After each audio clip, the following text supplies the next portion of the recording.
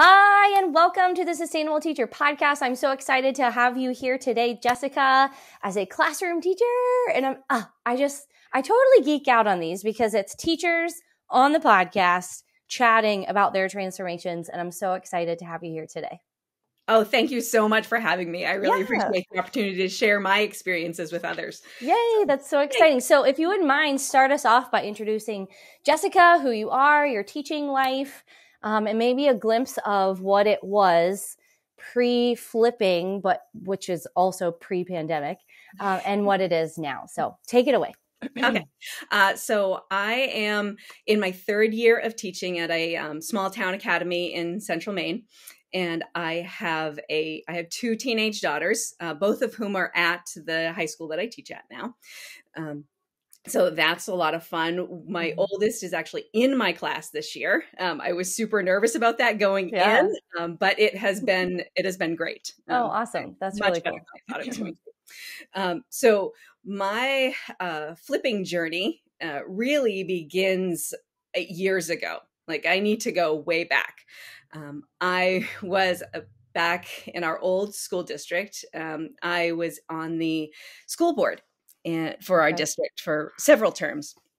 And I would go to the school board conferences, the statewide conferences that they would have every year. And I would go to these workshops that teachers were presenting their flipping experiences. Okay. And I was like, oh my goodness, this is amazing. I want my kids to have this for them. Okay. And I thought, if I'm ever a teacher, because even back then I thought in my head, someday I'd like to be a teacher. And I thought, this is what I would like to do. And so we fast forward through, I'm finally a teacher, right? Okay. And my first year, I'm going through the whole first year of teaching, making everything up as I go along, flying by my pants. Trying not to cry on a daily basis. Trying not to cry. Got it. And I get to Christmas break and I'm like, wow, I spend a lot of time lecturing and I don't like that because I don't spend as much time supporting the students practicing what I want them to be able to do, like practicing skills. And so over Christmas break, I said, hey, I will flip my classroom. And okay, that's gutsy. This is totally what people should do, right? Yeah. And so I found some videos. I think they were like Khan Academy videos. Okay. And some articles to go along with them. And I assigned them to the students. I said, watch these videos and read these articles, and then we'll discuss and work with the material. Mm-hmm. It was such a flop. Like it was so bummer. bad. Like I wasn't even a week in. I'm like, oh, I do not have the skills to do this. I do not know what I'm doing. That is hysterical. So I pretty much gave up on that for the rest of the year. And I went back to lecturing, assigning, we do maybe get to a little bit of group practice together, and then I'd give them their homework and send them off to do it alone. And then we would come back and we'd go over their practices, fix all the things that they had practiced wrong. Do you hear my 3-year-old? Yes. Okay, I have to pause for a second. 1 second. Okay, I'm going to pause. Okay, so you're saying that you flipped over Christmas break because you thought, man, I'm just lecturing too much and I want this to change. I want more of the onus of learning to be on my kids, on the students, right? Yes. And you tried over Christmas break, but it flopped, right? It was probably, And I'm thinking, I don't want to put words in your mouth, so correct me if I'm wrong. It's because it's more than just assigning videos, right? Yes. Yeah, okay. I was assigning other people's videos with other people's content. And flipping is more than that. Yeah. It's not just grabbing some videos from somewhere that someone else made and covers the content that I think I want to cover. Yeah. And with that being said, sometimes that's how you make it work, right? Like there's nothing against using other people's videos. I have my flip videos that a ton of psych teachers use in their classrooms and it works really well. But mine are made specifically for the course they teach, right? Right. And so for broader subjects like a math, right, or an ELA even, when that changes state to state and grade level to grade level, you got to get a little more specific. So, and I teach chemistry, and okay. everybody teaches chemistry in a different order, right? Okay. So a big part of the problem that I found with grabbing other people's videos is they were assuming knowledge that my kids didn't have, or they were going over things that we had already covered, but for them it was new information. Gotcha. Yeah. And so that was part of the reason it flopped. Yeah. That's such a good point, because it's something that I recommend to teachers is if you are able, you should absolutely be making your own videos. Yeah. And especially, I mean, think about that in the, like during the pandemic and as we're approaching the post-pandemic teaching, right? Kids are craving connection. And I'm hoping that a connection with a stable adult figure who believes in their abilities and has their best interest in mind, that's the healthy connection that we want them to have, right? And so even if it's your face on a video, it's something. It's another form of adding to what will be that human connection. Absolutely. Yeah, exactly. Okay. What were you saying? I'm sorry. So I used these videos, found that it didn't work for me. It didn't work for my students. Some of the content was over their heads, not really what I was wanting them to focus on. They were getting distracted by other things. It was a new personality that they had to get used to. And so, and I think that's a big part of making my own videos is it's consistent personality between what they get for content on the videos and what I do in the classroom. So I went back to lecturing because it's like, well, they need the content that I want them to have, right? In the order I want them to have it. And we'll just go back to doing things the way they were. We'll go back to spending the first 15 to 20, sometimes 25 minutes of class reteaching the kids who missed it on the practice, while the kids who got it sit there and twiddle their thumbs. Yeah. Okay. So your attempt at responding to your students' needs, right? Yeah. Of reteaching things, or just, that's remediation, right? You're remediating with kids who need it, but it's done so in a way that you're able to manage, because you can't manage all of the levels at once. Right. But that ends up meaning that kids who don't need that, like you said, are sitting. Right. And doing nothing. Okay. So along comes the 1920 school year, right? And I'm in my groove now. I've got my curriculum is kind of built. I'm tweaking my curriculum. I realize that taking on flipping, well, I really need to rework my curriculum, is more than I should take on, right? Yeah. I need to have a stable curriculum before I think of flipping. That's huge. Yeah. And so we're going along, and then March hits, right? Everything falls apart. We all go home. Our school decides to go completely asynchronous remote. Okay. All of our students have one-to-one devices. And so we go asynchronous. As I said, we're a boarding school. And so a lot of our kids went home. So to try to maintain synchronous learning was not going to work, because morning for us is bedtime for them. Gotcha. And so we went completely asynchronous. And so I took and started doing my lessons in Nearpod, because that was a tool that our school bought for us to have for the teachers who wanted it. Great. And so I started making my lessons in Nearpod. As I got, a few of these lessons made, I was like, I'm never lecturing again. That's because awesome. I can deliver content, the content that I want them to have, and they can do that on their own. And then I was even then envisioning being back in the classroom with students and being able to then talk about that learning that they already had, that content they already had.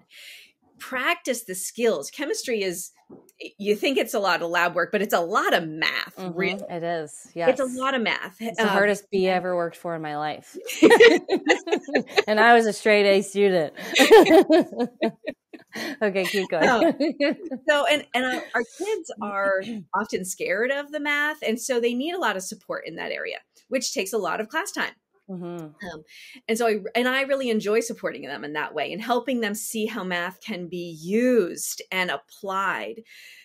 Instead of just this theoretical thing that they have to learn because someone said they have to. Yeah, as if like you just wave a magic wand and you understand and you understand and you understand. There's no like, it's like the learning process is a myth and you're only the lucky ones really understand it, right? Yeah. Okay. That was me my sophomore year in high school taking chemistry. Like, oh, I just haven't been hit with the wand yet. Okay, keep going. All right. So I decided I never, ever want to lecture again. And we finished the school year. We ended up quitting Memorial Day. We called it quits Memorial Day. And sometimes that's like, so funny to say it that way. I just have this visual of the principal be like, all right, that's it. We're done. We forfeit. We forfeit for the year. Okay. I'm sorry. I'm interrupting you so much, but this is fantastic. Keep going. So, you quit at Memorial Day. So we give up at Memorial Day.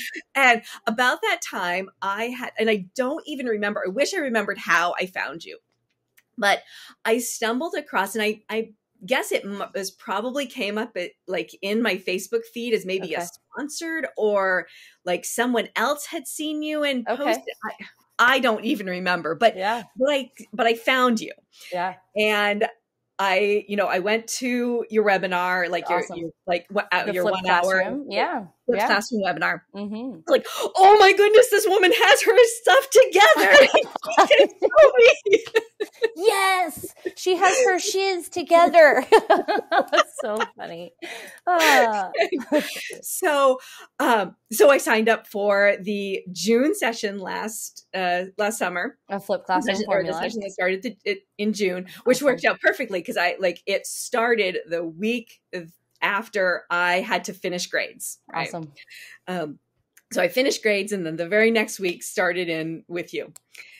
And it was absolutely amazing because you guided me through how to actually do it. Not the theory of why it's a good thing to do. Yeah. I had that. I understood that. I had understood that years ago when I listened to other teachers' testimonials with their experiences. I'm like, yes, totally. But how do I actually do it? What are the practical steps? Right. Yeah, I got to make a video, but how? Right. And I feel like that's not the first thing I do. And then what do I do after? Yes. Right. I think we were in week 3 or 4 before we actually made any videos. Yes. Yeah. Thank you for saying that. Yeah. We are it's module 3, which in the course is week 3 of the course before we even talk about videos. Yes. Right. Yeah. So, all of that groundwork, and even so yesterday was major milestone for me. Ooh, cool. I recorded, edited, and uploaded my last unit for the year. Hallelujah. Yay. That's like such a teacher win. Yes. Aren't you just looking at next year, and don't you just see like mimosas in the morning? No, I'm just kidding. Right. And your feet up on the desk, like you teach yourself. Totally. No. No, that's not what it'll be. But it could be if you didn't want to keep your job. But yeah, that's great. If I had no interest in continuing to do this. Yeah, there you go. Oh, that's so cool. So cool. But the importance of all of the pre-work, right? Making sure everything is, the way you want it to be. Yes. Makes that video so much more meaningful, and B, so much easier to create. Yes. Right. Mm-hmm. So it was, and the time we spent on looking at the entire curriculum. What are the lessons that I actually want to teach? What are the activities that go with those lessons? And actually mapping it out. And I mean, this is good teacher practice, but I was in year 3 of, flying by the seat of I had just finished year 2 of flying by the seat of my pants. Yeah. Yeah. And so didn't really know how to go about doing this. And you really, really helped me lay that out. And I have a fantastic tool that I now, I'm adding to, and over the summer, my plan is to go back and really flesh it out. Because again, this year has been a little bit survival. Absolutely. But, I have resources, and now I have a place to organize them instead of just everything somewhere in my Google Drive, right?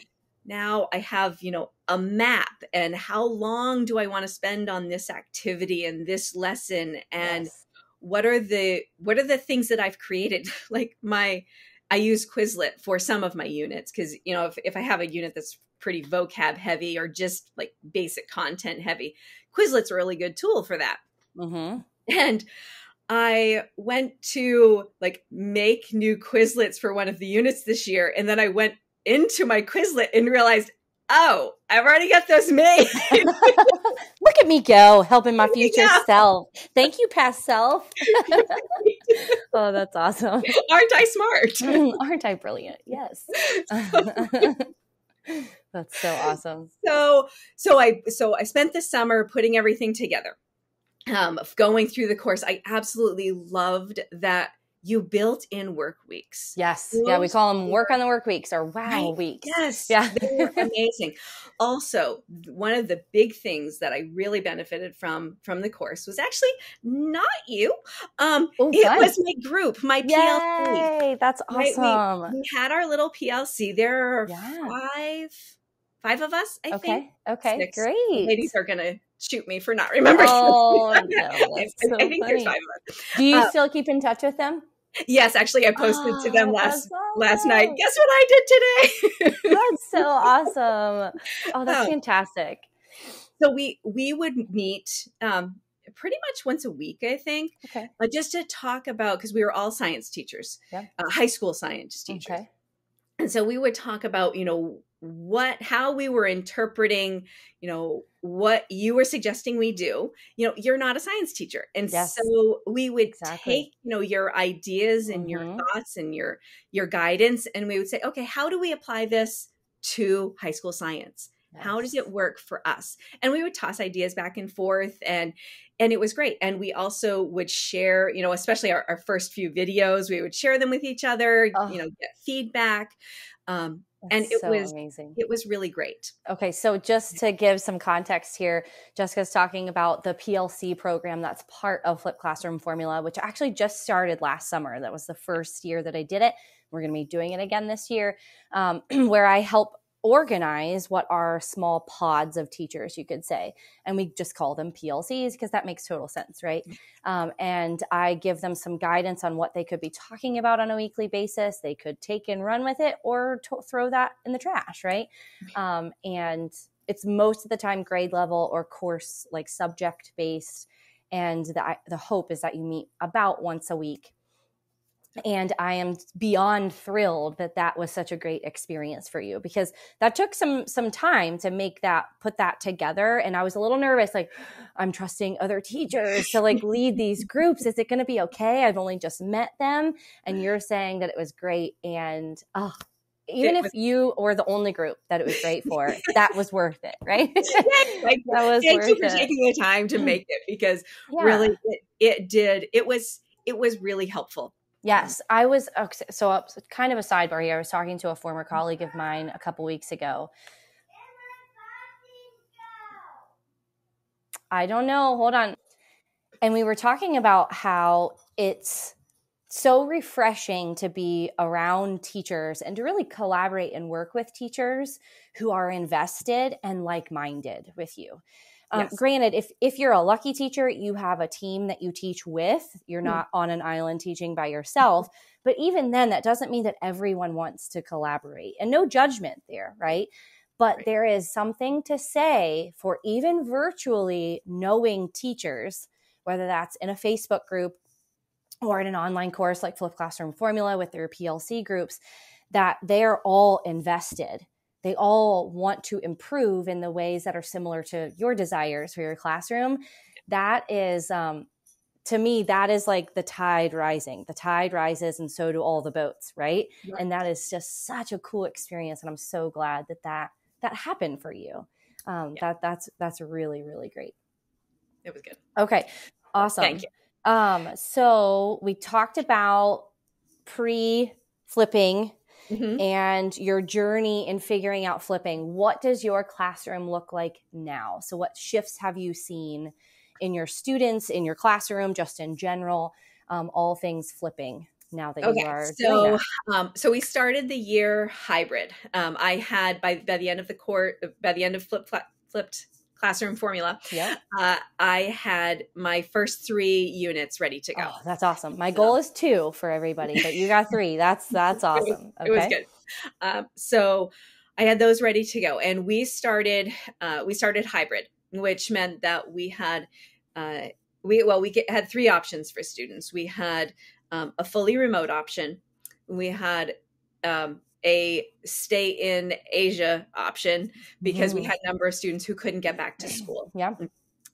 And we had an option to be at school 2 days and at home for 2 days. Okay. And we split that group. That was, of course, the majority of our student body. Okay. And so that group was split alphabetically.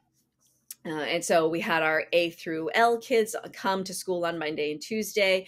Our M through Z kids were at home, but were expected to log into class every day.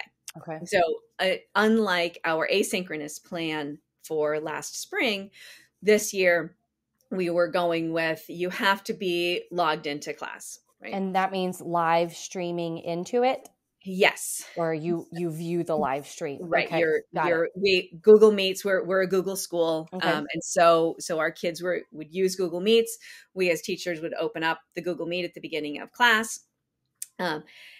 The recommendation from actually the committee that I was on, which was the tech committee when we were trying to get ready for the school year, was that our kids spend no more than half of their time on their remote days actually logged into class. Okay. And we got about 3 days into school and teachers like, whoa, that's too hard. And it went out the window. Okay. And so my girls, who are both in high school, one's a freshman, one's a sophomore,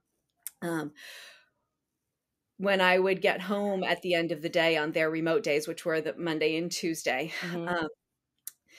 they would be exhausted. Okay.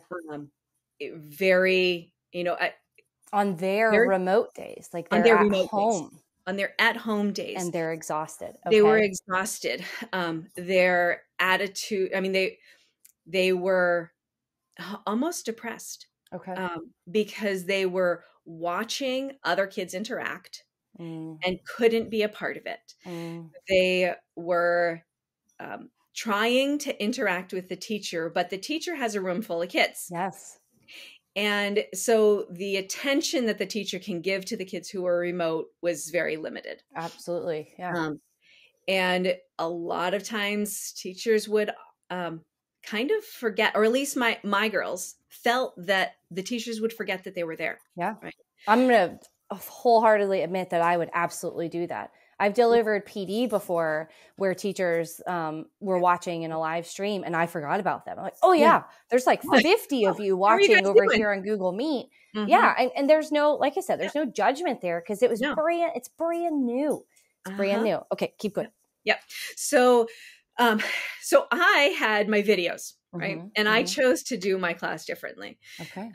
And so on their remote, so I split my students in half according to my kids who we called them cohort A, which were our A through L students, and cohort B, which were our M through Z students who I saw in person on Thursday and Friday. Okay. Because we had Wednesday for a planning day. Yeah. Okay. So I would, on their remote days, I would assign them typically 2 videos, 2 lessons, because I take my videos, I put them into a Google form. So they watch their lesson, they take their notes, then they have questions after the video to tell me that they actually watched the video and took notes. And that goes in as a participation grade. Like if they cannot answer these simple questions, they clearly did not participate very well. Yes. Okay. And they're easy questions, right? Like if you watch the video, you get these. If you listened, if you wrote it down, you should be able to answer this question. Yes. Okay. Beautiful.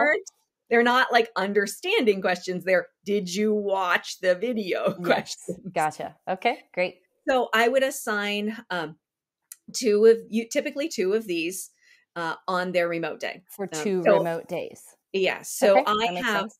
we have block schedule. So Mhm. of those 2 remote days, I would have them for one of the days. They have Gotcha. four classes or 4 periods per day. Mhm. So they would have their day 1 classes on Monday and their day 2 classes on Tuesday, and things flip flop. But that's the basic gist of it. So on there, I would have them for one of their remote days, and I would assign them for 2 lessons.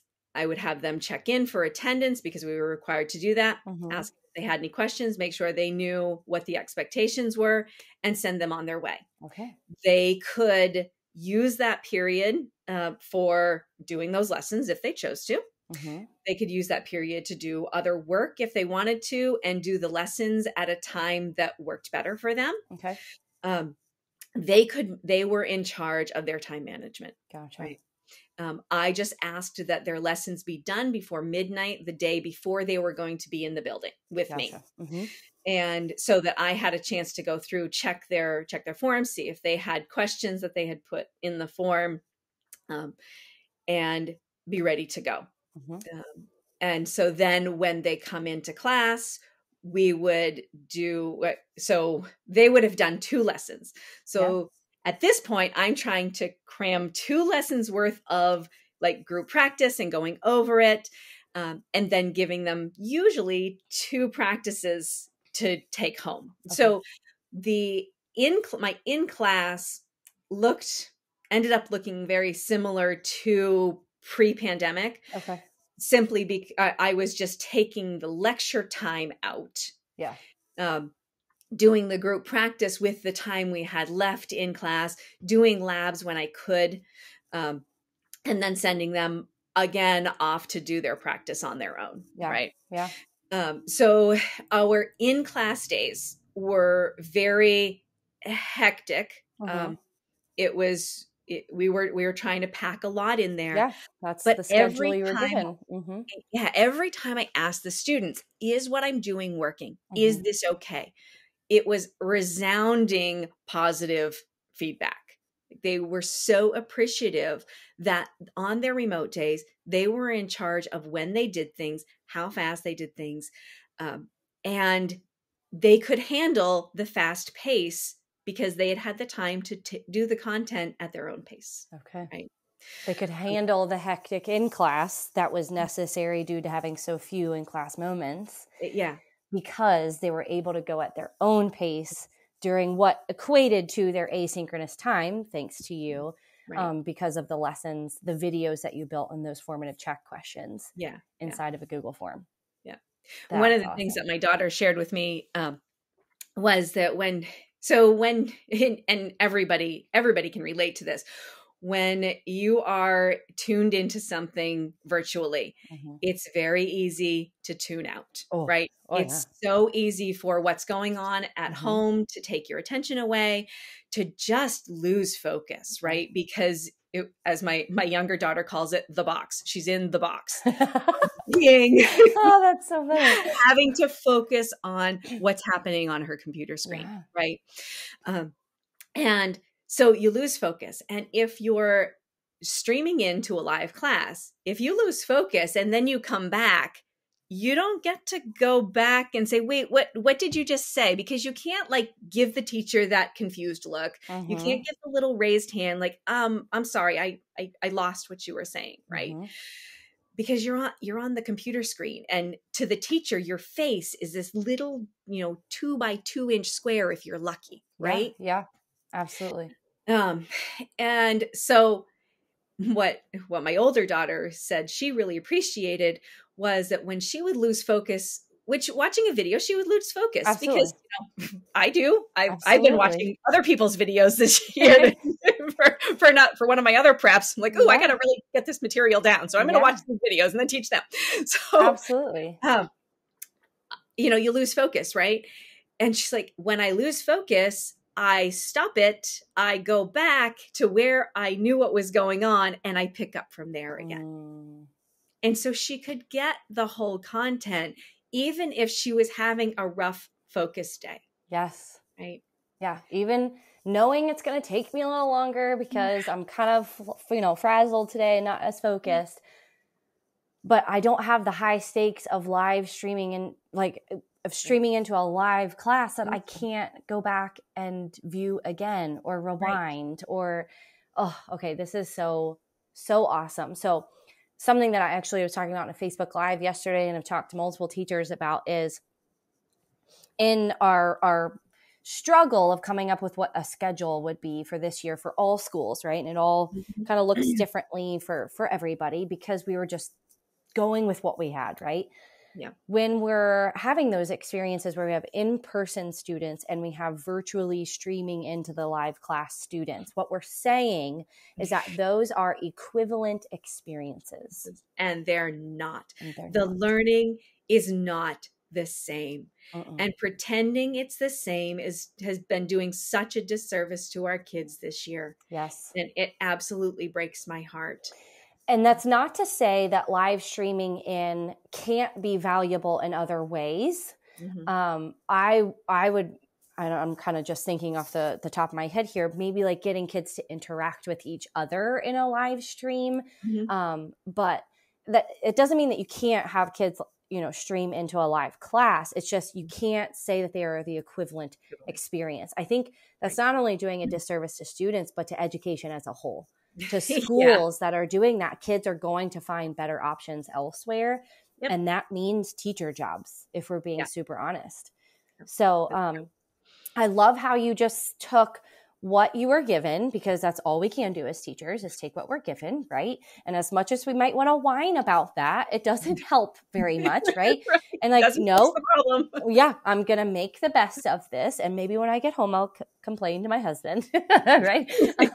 I'm going to make the best of this. And you did that by taking their synchronous time and saying, here's what needs to happen in that time. Make sure you report in for attendance purposes, etc. And your students' feedback was key. It was, That's and that your daughters were able to see it because you have one of your girls in your class, right? Yes. Yep. So they were able to see the value in that and doing that differently. Yeah. Man, that's amazing. That is just, that's so cool. Okay, so let me ask you this. Yes. What will your classroom look like moving forward? So I actually get to taste it this year. Yay! Because come March 15th, the decision was made that we were going to go to 4 days in person. Okay. So we still have our fully remote students, but the vast majority of our students, March 15th, came back to 4 days in person. Okay. And so I was nervous about this because I was on the in-person days, especially my day twos, which I have a lot more students on my day twos. Okay. I was really tired at the end of the day. Yeah.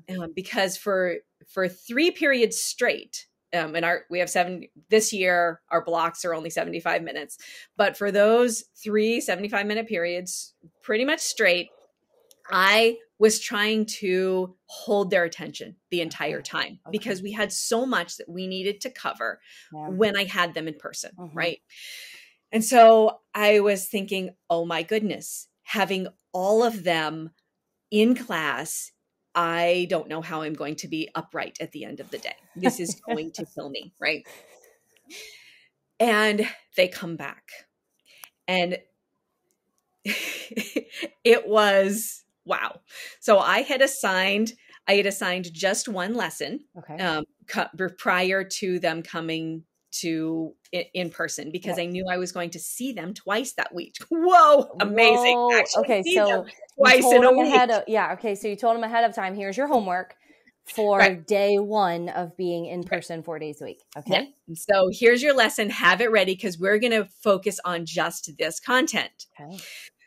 So they had their lesson done. They came in. I talked to them. I stood up in front of them for like maybe 15 minutes, just going over the important things that I wanted to make sure they had taken away from that lesson.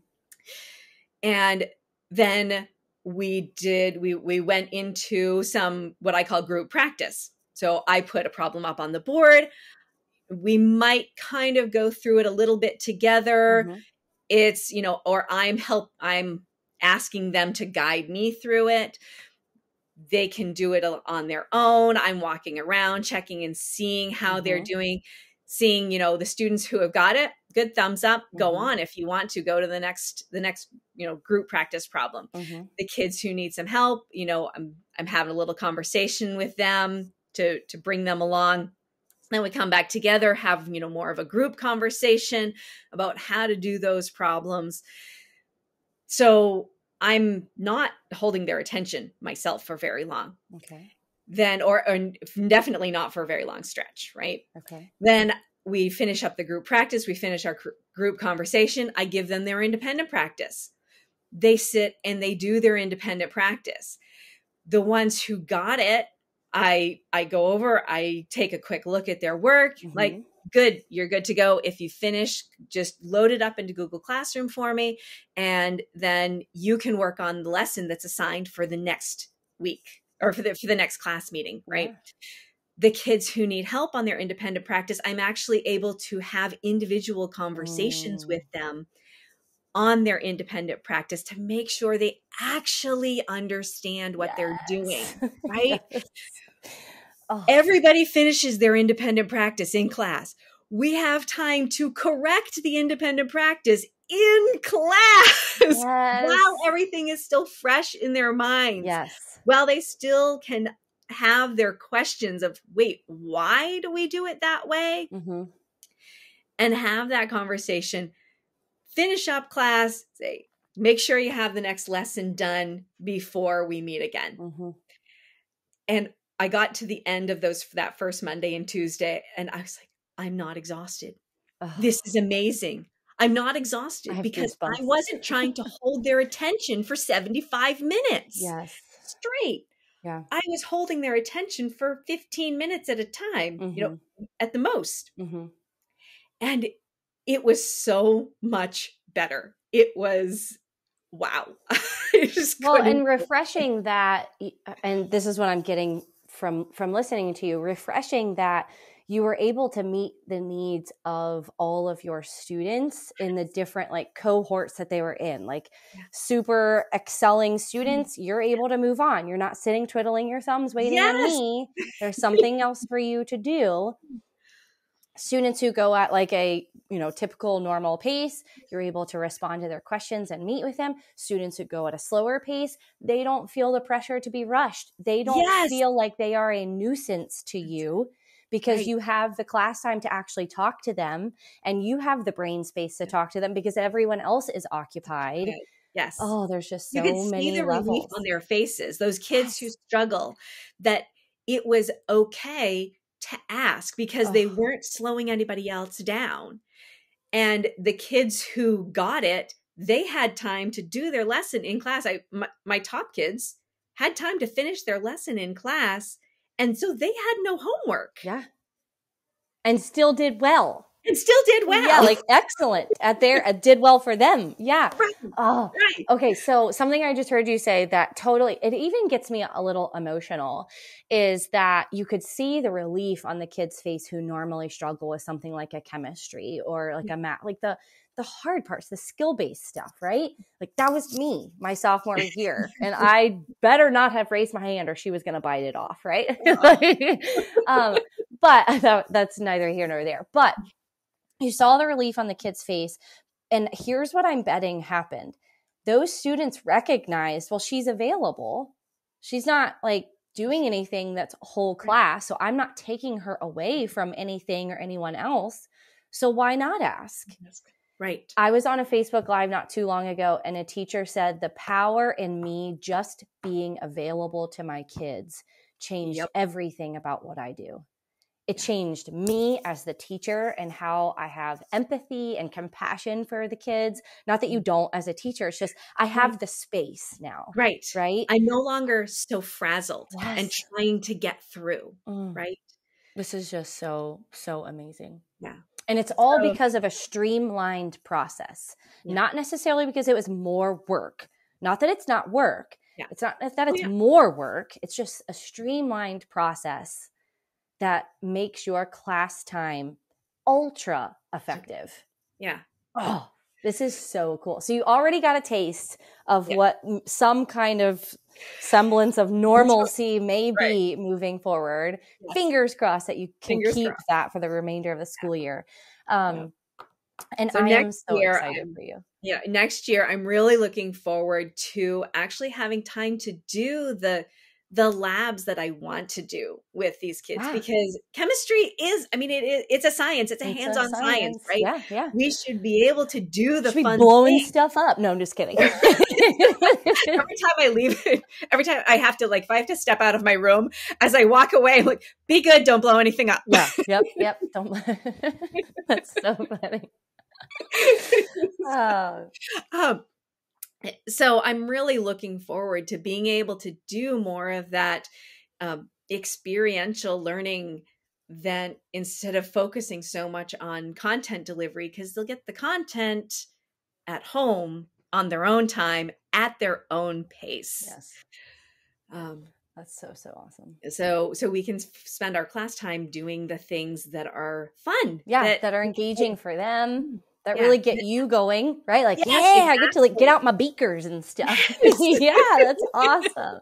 Oh, that's so cool. And that's really meaningful, right? That it's, of course you're going to, like, do your job and you're going to be engaged and perform and be effective. But to get to do the fun stuff too, that's what keeps you in the classroom for a long time. But also having those connections with kids, seeing those moments of relief on their face because you're available to them, because they do need their teacher. And having time to have, like, honest, like, normal person conversation. Oh, that's so cool. Right? Like, just who are you? Who am I? What, I have one period that we keep coming back to talking about our Marvel characters, right? Yeah, because you have those inside jokes and inside conversations that are unique to each group of kids. And now you have space to do those without feeling like you're sacrificing content to connect with kids. Yeah. That is so cool. Okay, I don't think I have any other questions because this has been just so amazing. Is there anything else that you want to kind of say to the world of teachers listening on the Sustainable Teacher podcast about flipping, or your experience in flipping journey? Oh, I just think flipping is the bomb. Bomb.com. I wish my girls had this experience from the beginning with all of their teachers, that their teachers hadn't spent so much time talking at them and could spend more time talking with them. Yeah. I think the students benefit so much from a flipped classroom. Right now, I'm still in the throes of developing all of the content for my my flipped classroom. So this year has been a lot of work. I'm not going to lie. Yeah. It has been a lot of work, but it's totally worth it.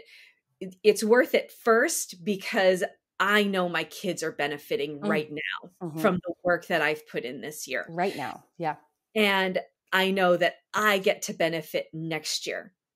Because that stuff is already made. And now I can focus my attention on developing the engaging learning activities that are going to benefit my students. And if I don't get to the point of making everything perfect, because nothing is ever, we're never done, right? No. But I have something, right? I have stuff. And if, I run out of steam, it's there. Yes. I don't have to invent it again. Yes. Oh, that's I don't have to say the same thing 4 periods. I have 4 of the same prep, which is great. But that means I get to now use that same, I've said it once. I don't have to say it 4 times every year, year after year, right? Yeah, and forget what you said to one period and not to the other. Totally. You're like the most overpaid parrot there is, right? Like just squawking the same thing, bell after bell. Yeah, that's so awesome. Well, Jessica, thank you so much for taking some time out of your spring break, right? To chat with us on the Sustainable Teacher podcast. I cannot thank you enough. Oh, But thank also you. just want to say how proud I am and humbled I am that I got to be a small part in what became your successes with your students and with your girls, right? Not going to lie that whenever you talk about your girls, that's what pulls on my heartstrings as a mother as well. And that I'm the same way. I hope that that streamlined process is available to my boys, and in a way that doesn't bog down their entire day with loads and loads of work and confusion. Yeah. And we're figuring this out right now. We're figuring it out, right? But that's why I'm trying to reach more teachers, because it's streamlined for you. It's streamlined for them. That's Exactly. so awesome. All right. Well, thank you so much for being here, and I can't wait to talk more soon. Thank you. All right. Bye-bye. See ya.